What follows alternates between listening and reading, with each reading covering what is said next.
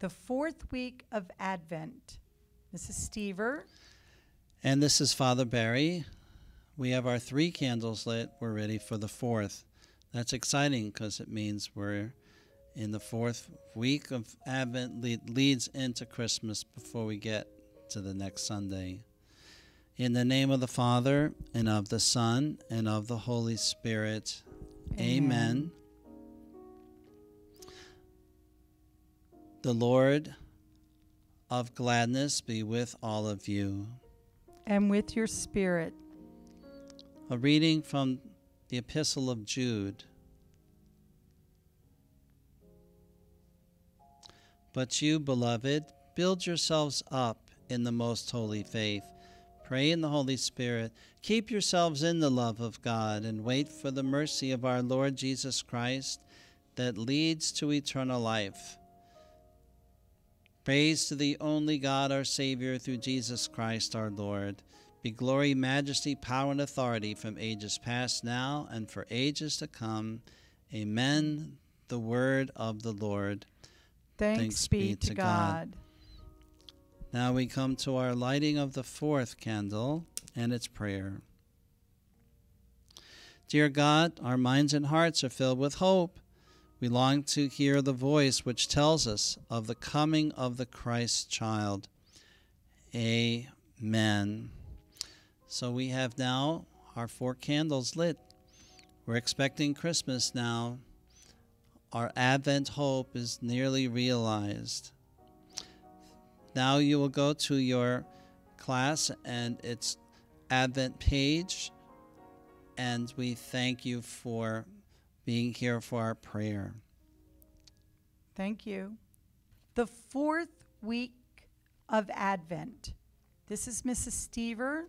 Hi, Father John Barry.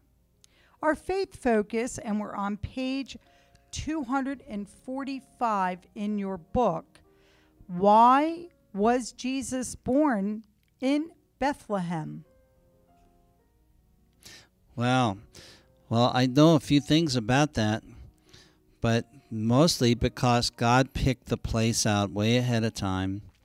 He picked it out, the city of David, the shepherd town. He picked it out kind of in secret. And then he had Joseph and Mary just happen to end up over there at Christmas. So let's talk about Bethlehem, the place they went to. Now it's famous, but back then it was just a little town. Little Bethlehem. Let's read together. People live in small towns all over the world. Very often, people who have become famous were born in these small towns. Long ago, a man named David lived in the small town of Bethlehem. He became king of God's people. Years later, another leader wanted to know how many people lived in his land. So everyone had to go to their family's hometown to be counted. Joseph and Mary went to Bethlehem because Joseph belonged to David's family. The prophet Micah said that the Savior who God promised to send his people would come from Bethlehem, just as Micah said. Jesus was born in Bethlehem. Let's turn the page, and you can read with your family. You can be the all, or maybe your parents and your reader one, or they'll read with you. But this week, do The Legend of the Christmas Donkey. And you'll read the story as a family and in parts. And then they have a little activity at the bottom for you to complete.